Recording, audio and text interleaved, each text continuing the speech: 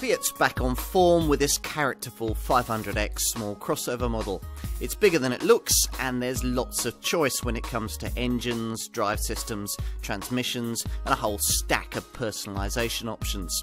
If you're looking for a surefire conversation starter, you can't do a lot better.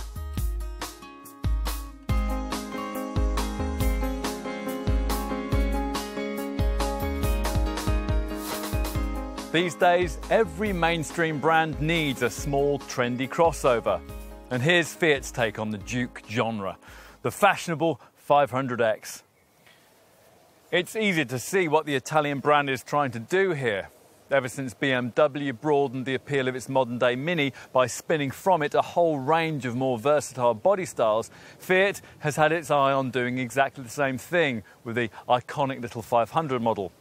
From that moment that the new era model was announced in 2007, plans were made to widen its market reach. Hence the launch of a 500C convertible in 2009, a 500L small MPV in 2012, the 7-seat 500 MPW in 2013, and this 500X crossover in the spring of 2015. In truth, none of these derivatives have sold very strongly, but Fiat has higher hopes for this one. First, because its perch shape has none of the awkwardness common to previous 5-door 500 models. And secondly, because with this small crossover, the brand has rather belatedly entered one of the market's fastest growing segments, fueled by the success of cars like Nissan's Juke and Renault's Captur, and recently bolstered by fresh arrivals from brands like Mazda, Citroën, Honda and Jeep. That Jeep contender, the Renegade, was this Fiat's design stablemate, and under the skin, the two cars shared just about everything. Predictably, the 500X is more affordable though, priced to deliver the numbers in this sector, and engineered to build on this Italian maker's heritage of affordable, compact little all-weather runabouts. One that for more than 30 years has seen tiny Panda 4x4s frequently embarrass much larger SUVs in some of the world's toughest places. This model certainly inhabits one of the market's toughest places, with just about every mainstream brand now designing cars for its designated small crossover segment. So, will it sink or swim there? Let's find out.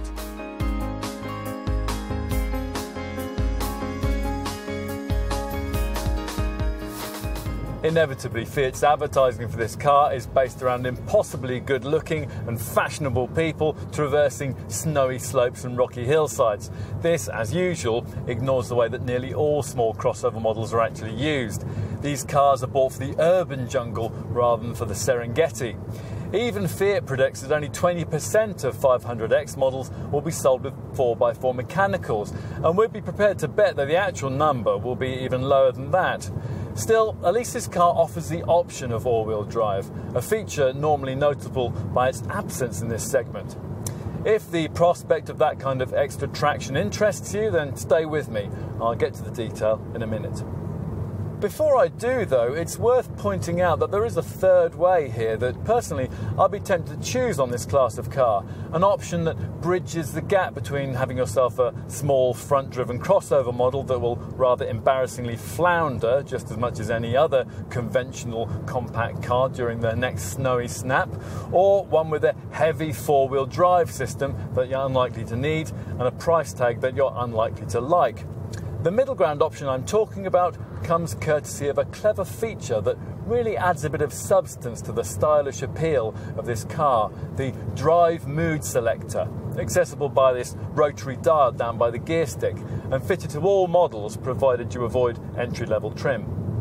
Like most systems of this sort, this one adjusts throttle response, steering feel and stability control system intervention, plus also gear shift timings where auto transmission has been fitted. Like other setups, it can tweak all these things to suit more spirited motoring via a sport mode. Or alternatively, it supplies an auto setting that'll choose the best configuration for you. What's different here, though, is this third option you get, the mode that'll make a two-wheel drive 500X surprisingly effective when the weather turns wild or the surface turns slippery. It'll be called all-weather if you've got one of the standard cheaper models, or traction if you've stretched to one of the more SUV-like Cross or Cross Plus 500X variants, a car like the one I've got here.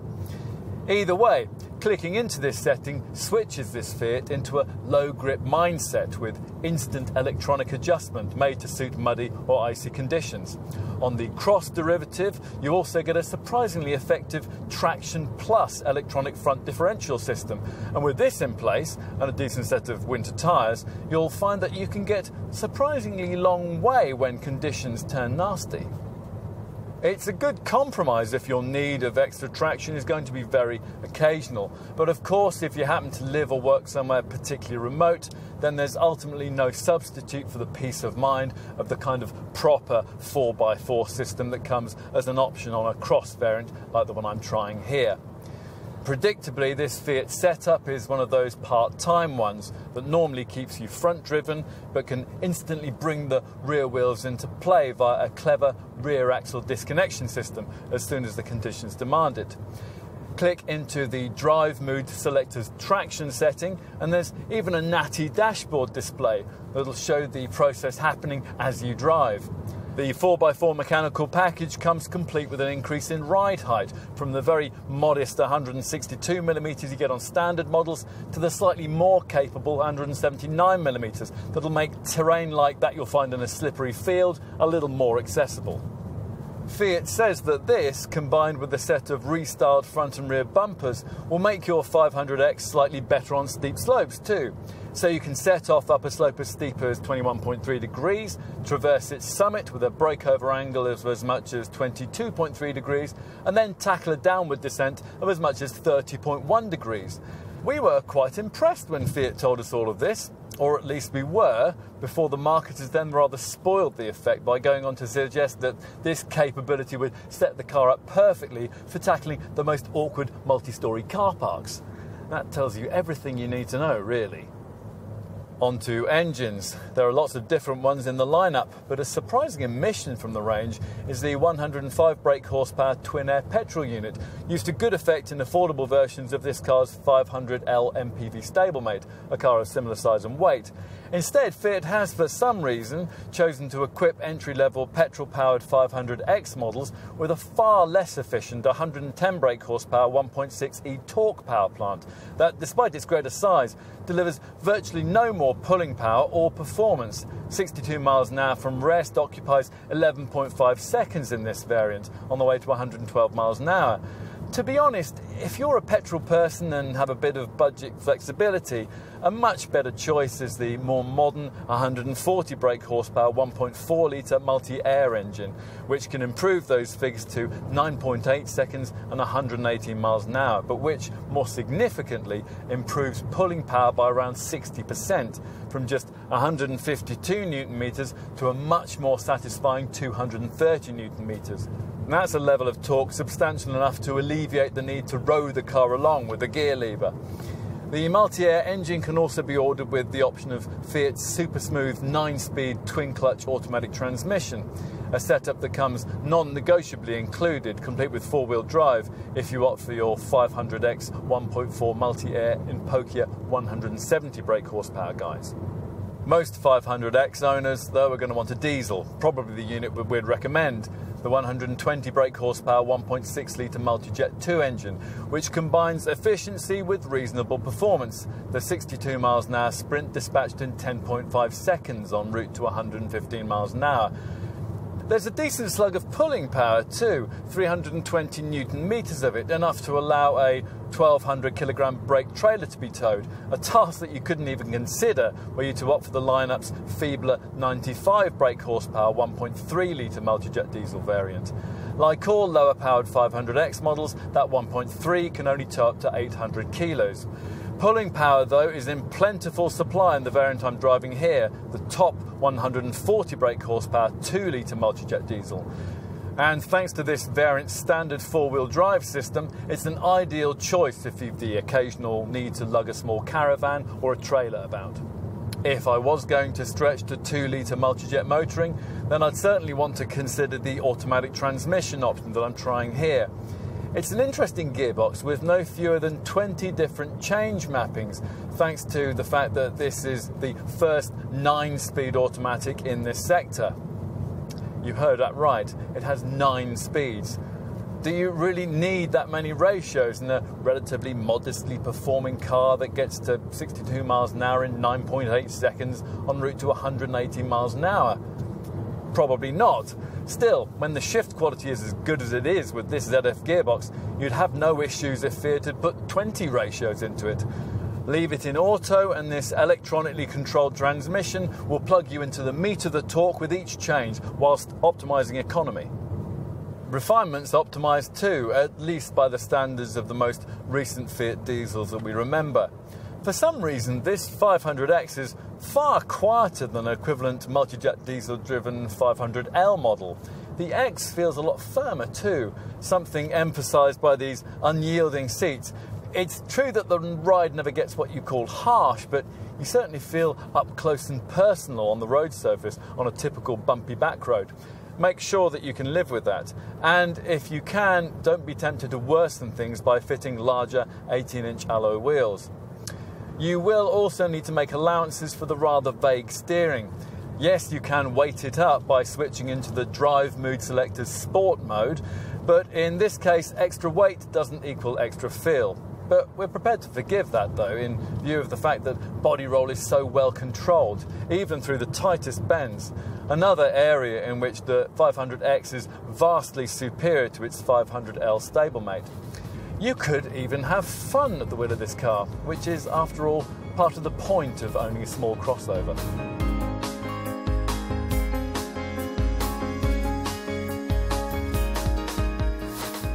There aren't too many small crossovers with styling that gets an almost universal vote of confidence, but we really haven't chanced upon anyone who doesn't like the 500X. Designed in-house by Fiat's Centro Stile studio, this model not only has clear links to its siblings and the current 500 family, but also to the iconic 1957 original, most notably when it comes to these large circular headlamps, the bright work on the nose, and this distinctive clamshell bonnet. Cross and Cross Plus models like this one get the full urban SUV look, with extra plastic cladding, roof rails and chunkier bumpers with skid plates front and rear.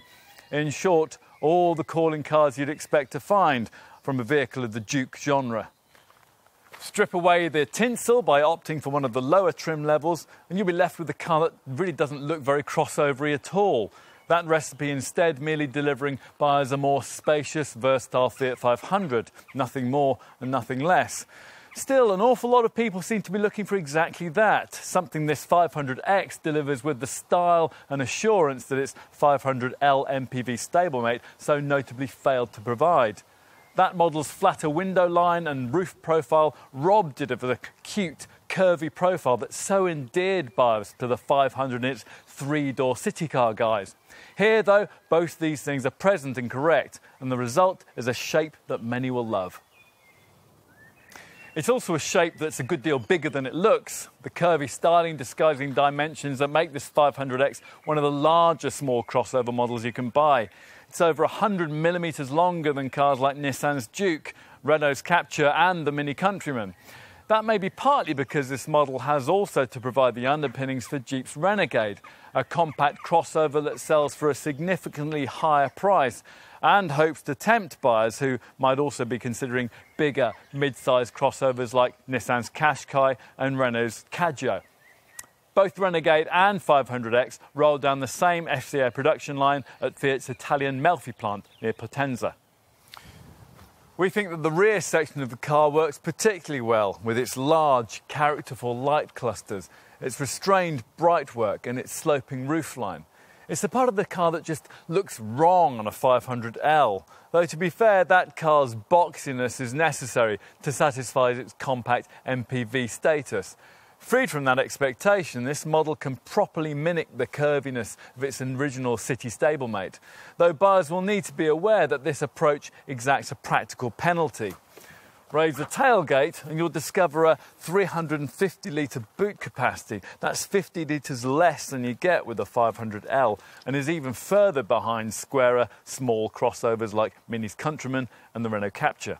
Still, this cargo area is a match in size for rivals like Nissan's Duke and Peugeot's 2008, and can be quite flexible too if you opt for the extra cost luggage compartment organiser and the adjustable height and reversible boot floor. We've got that letter feature here, but it's not a lot of use because the space it would normally slot into below is in this case occupied by an optional full-size spare wheel. Push forward the split folding 60/40 rear bench and 1,000 litres of fresh air will be freed up thanks to seat backs that fold almost completely flat. There's more room available too if you tick the box for the optional fold flat front passenger seat. Seat yourself at the wheel and it doesn't initially feel very Fiat 500. What's delivered here is as different from that little city car as you'd expect it would be, this being a larger and more expensive design. It's slightly more of a surprise, though, to find how different the cabin is from that 500L five-door model I was just talking about.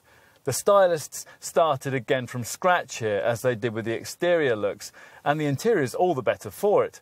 So nearly all the switch gear and instrumentation is specific to the 500X. These chunky circular ventilation dials that sit above the SD card and USB connectivity slots look particularly smart. And there's a higher standard of build quality than we've ever previously experienced in any kind of Fiat. Some semblance of familiarity is maintained by a smattering of 500 model line design cues. Things like the quirky metal door handles, the hard round head restraints, the boiled sweet-like buttons and the pull bore style gear knob that you get on manual gearbox variants. This model branded body coloured plastic dashboard facing is a familiar touch too, although the enamelled surface that you get on cheaper versions is preferable to the sandpaper style finish applied to plusher models like this. This panel surrounds what is arguably the cabin's most eye-catching feature, the 5-inch Uconnect infotainment touchscreen fitted to all but entry-level versions and expanded to 6.5 inches in size on top variants like this one.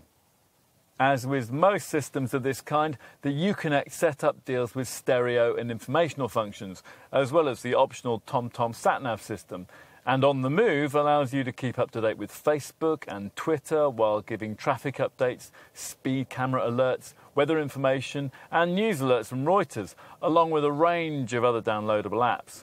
For example, you might want to select from millions of music tracks on Deezer or choose from more than 100,000 radio stations with TuneIn. You activate all this functionality either via the touchscreen or by voice commands or by getting to grips with the many and initially slightly confusing buttons on the chunky 3-spoke steering wheel. Through this you view 3 circular individually cowed dials with a speedometer, unfortunately only marked in 20 miles per hour increments, and a rev counter flanking a large central configurable 3.5-inch TFT display, which can be set to provide everything from a digital speed readout to safety system and stereo information. It also informs you of your chosen setting from the rotary drive mood selector dial, provided on all but entry-level models, to tweak throttle, steering and gear shift patterns to suit the way you want to drive. You're positioned commandingly in front of all this by a high-set and rather firmly sprung seat, complete with embossed 500 branding, though this does place you 45mm lower than you would be in a comparable Jeep Renegade. Elbow comfort is aided by an adjustable armrest and wide door panel edges. And we like the way that these central cup holders are positioned so that the cans and bottles they'll house won't get in the way. Plus, there's decent in-cabin storage for other small items too, with wide door bins, the option of a storage compartment in the central armrest, and a good-sized glove box with neat upper and lower segments. Build quality also seems strong, and if your budget permits, you can create a very personal and even quite exclusive feel with a careful choice from the huge range of fabric, leather and trim panel colour configurations possible. It's even possible to get a map of this car's Melfi factory production facility printed on the floor mats. I'm not really sure why you'd want that. Anyway, time to take a seat in the rear. This is where you appreciate this model's slightly above average class length, which means that taller backseat folk don't have to duck down on entry to get their heads around that curving roofline. Once inside, there's reasonable room for 3. Certainly there's more space than there would be in the back of a Nissan Juke or a Renault Captur. Yes, it is a bit dark in here if you opt for a more restrained trim like I have on this model, but you could improve things immeasurably in that respect by opting for a sky dome glass sunroof that fills the cabin with light. As usual in this class of car, room for your knees and legs is at a bit of a premium, pitched somewhere between the space you get in a Fiesta-sized Super Mini and a Focus-sized family hatch, but it's fine by segment standards.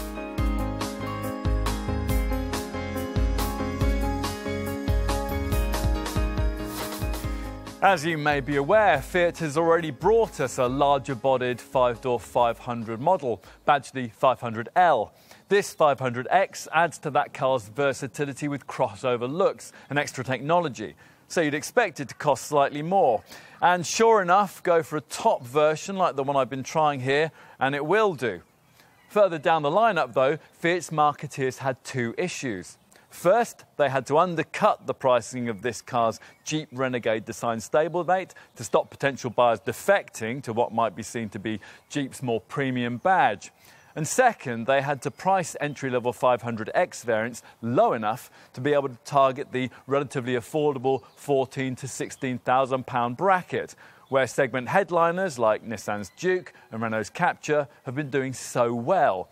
And that meant undercutting comparable 500L models, actually by quite a lot. So it is that while a Fiat 500L with a bit of lifestyle trim could easily cost you $19,000 to $20,000 or more, this 500X, which of course features lifestyle looks from the get-go, was launched with pricing starting from under $15,000. To some extent, that's a little misleading, for to qualify for such a price tag, you're saddled with the basic pop level of trim that lacks 2 of the features that really make this car what it is. The drive mood selector that allows you to tweak engine response, steering feel and stability control intervention to suit the way you want to drive, and the Uconnect infotainment system with its Bluetooth connectivity and multimedia applications.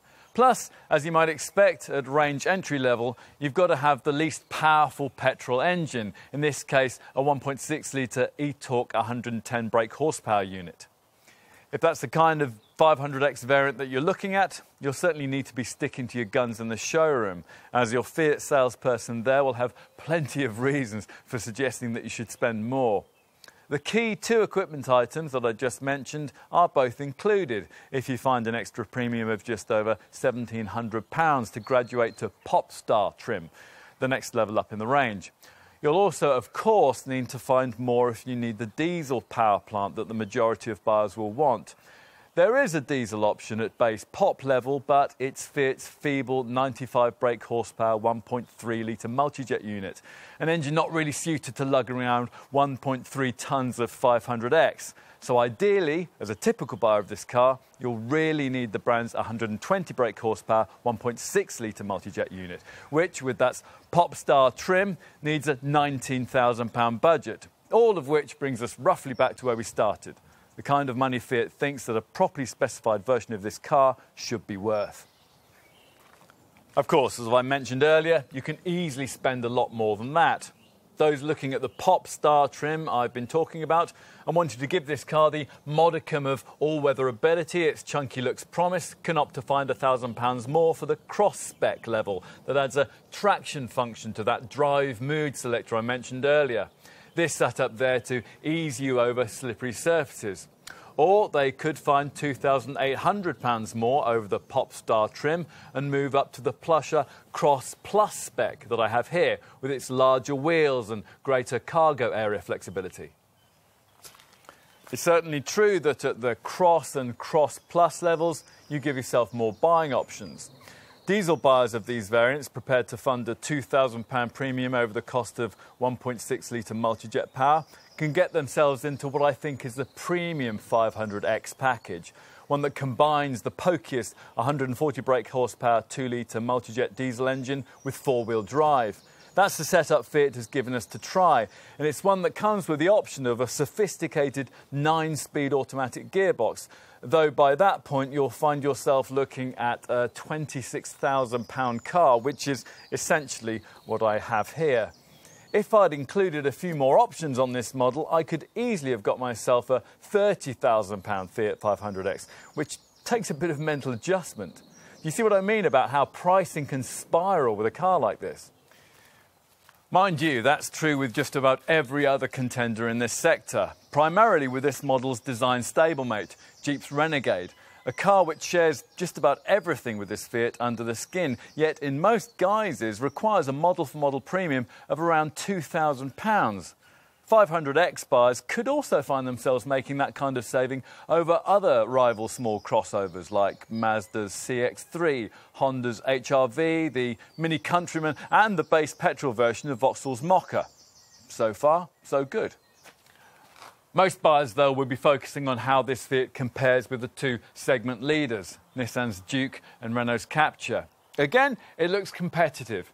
In base 110 brake horsepower, 1.6-litre petrol form, a 500X doesn't cost much more than a far feebler 90 brake horsepower Captur, and it'll save you around £700 over the most directly comparable 1.2-litre DI-GT Nissan Juke.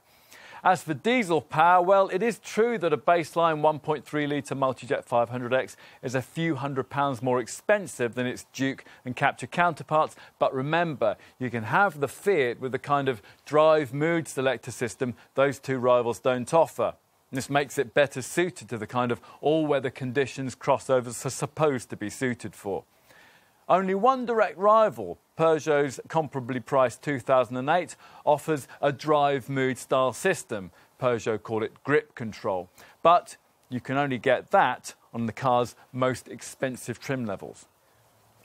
Are there other options you could consider in this segment? A few. If you're looking at one of the less powerful 500X models, then you could also consider cars like Ford's EcoSport, Citroen's C4 Cactus, Kia's Soul and Suzuki's Vitara and SX4 S-Cross models. All of them are comparably priced, but none can deliver the handling, the refinement and arguably the street cred of this Fiat. Skoda's Yeti, the only other car in this class to offer an engine as large as 2 litres in size, also struggles with this and is more expensive in its lower range guises.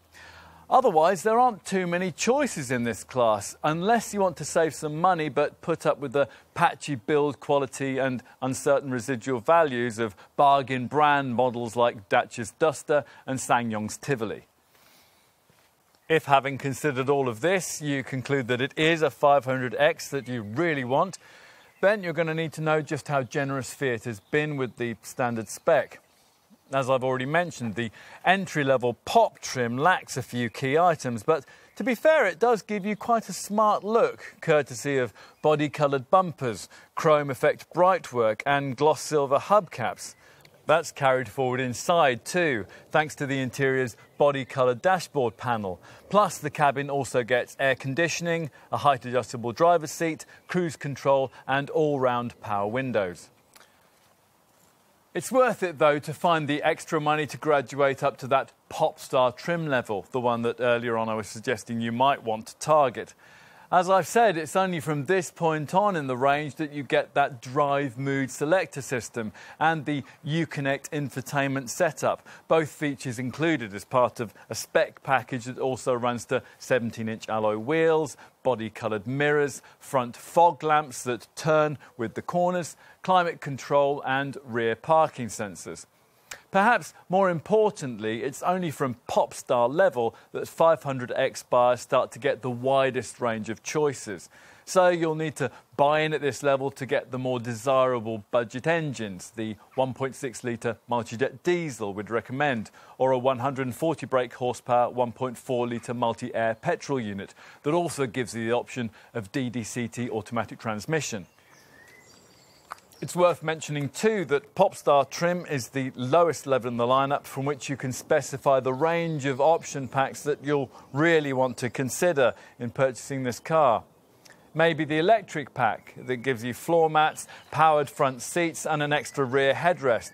Perhaps the winter pack with the heated elements this provides in the steering wheel and in the front seats and in the windscreen.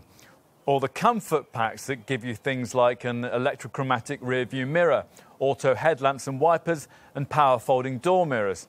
If you haven't stretched to the really plush trim level like the one I have here, you might also want to look at one of the Navi packs that upgrade you to a more sophisticated Uconnect infotainment system with a larger 6.5-inch colour touchscreen.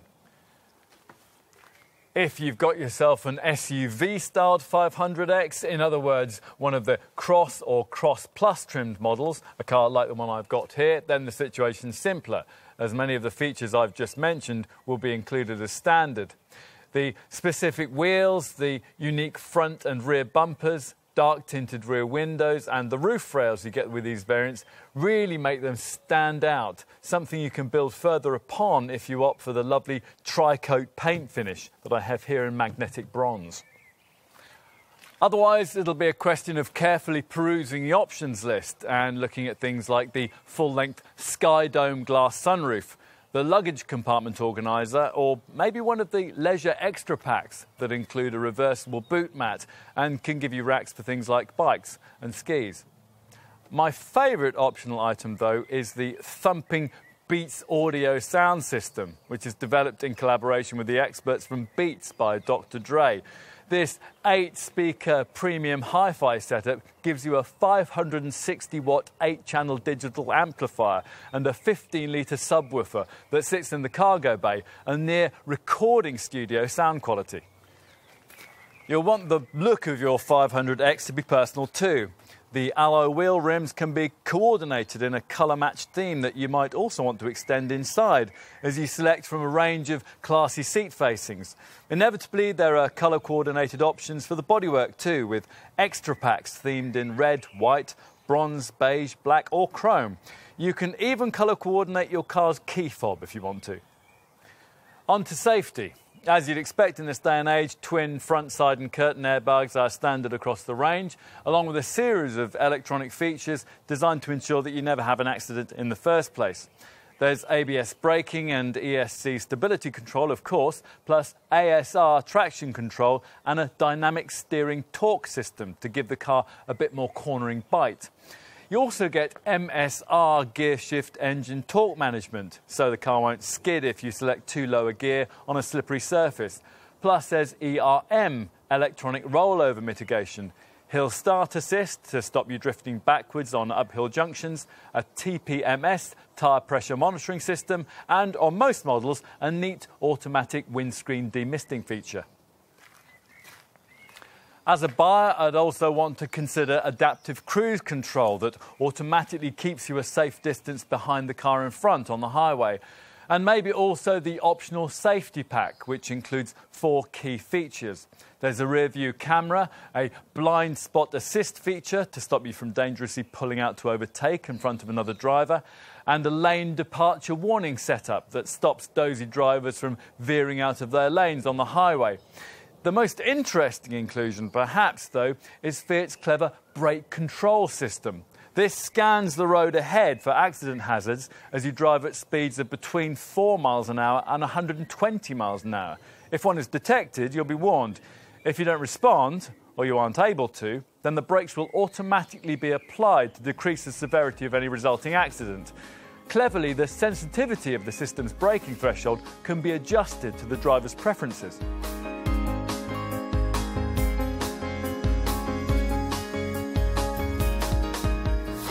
In terms of the combination you'll probably need of efficiency and all-round performance, there's a clear sweet spot in the 500X lineup, and it lies with the 120 brake horsepower 1.6-litre Multijet 2 diesel variant.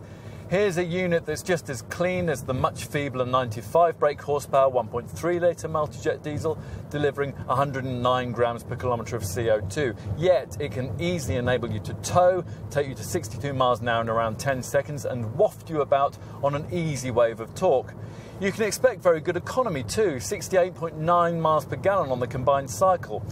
Overall, those returns aren't quite as good as those you get from direct rivals like Renault's Captur DC 110 or Peugeot's 2008 1.6 Blue HDI 120. They're very close to the figures you could manage at the wheel of a feebler Nissan Juke DCI 110. And for most Fiat fans, that'll be good enough. Inevitably, this bigger diesel can't get near the fuel returns of the 1.6 litre derivative I was just talking about, but it does manage 51.4 miles per gallon on the combined cycle.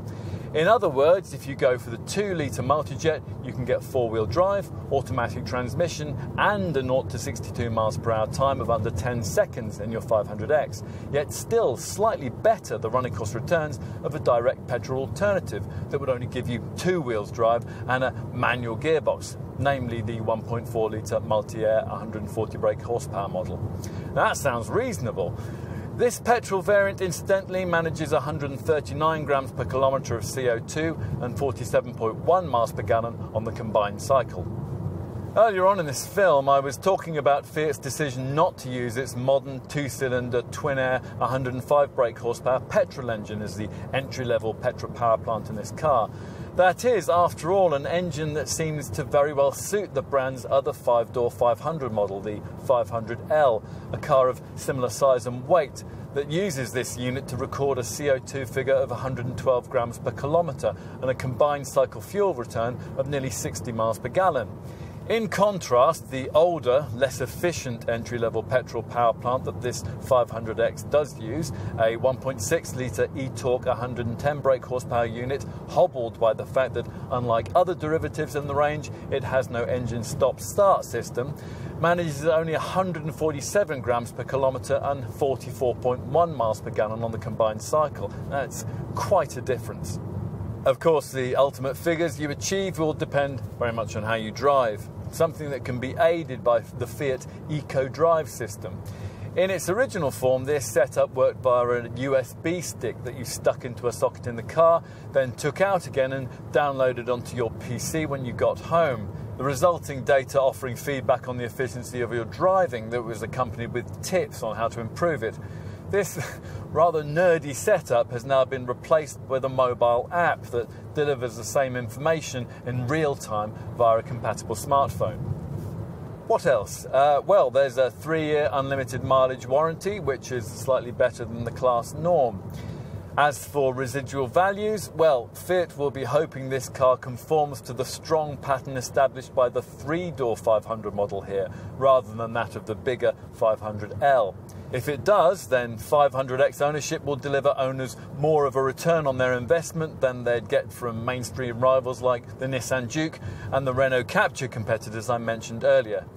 That is assuming that Fiat buyers don't go too mad on the options list.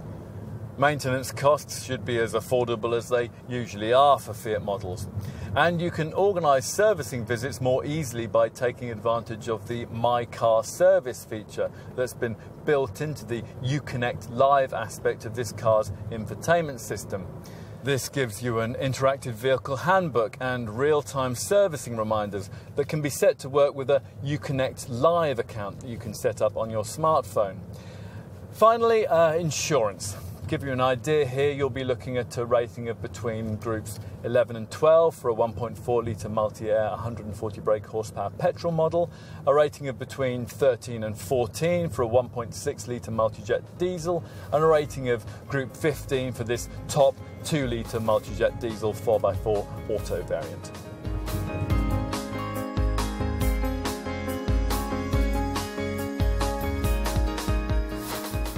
Though this 500X draws upon the heritage and history of Fiat's 500 model line, it doesn't depend on it in the way that previous spin-off models have done. Even if you had no idea what the original 500 was, you'd enjoy this car. It looks good, it drives well, it's decently equipped, and it comes with a pretty efficient set of running costs and is anything but boring. Of course, these attributes are hardly unique in the Juke and Captur-dominated small crossover sector. What is unusual in this segment is to have combined these virtues with an authentic sense of retro style that comes with a modern twist. Like Fiat's 500 city car, but unlike the brand's 500L MPV, this model's greatest selling point lies in the way it looks. So, as expected, there's style here and, rather surprisingly, substance too, thanks to a development need to accommodate the mechanicals of this car's design stablemate, Jeep's Renegade. Most rivals in this segment struggle to offer their owners any extra capability at all when conditions turn nasty. In contrast, this Fiat's drive mood selector system will deliver a crucial dose of extra prowess when you need it most. Plus, there's a wider range of full four-wheel drive variants than you'd expect in this segment.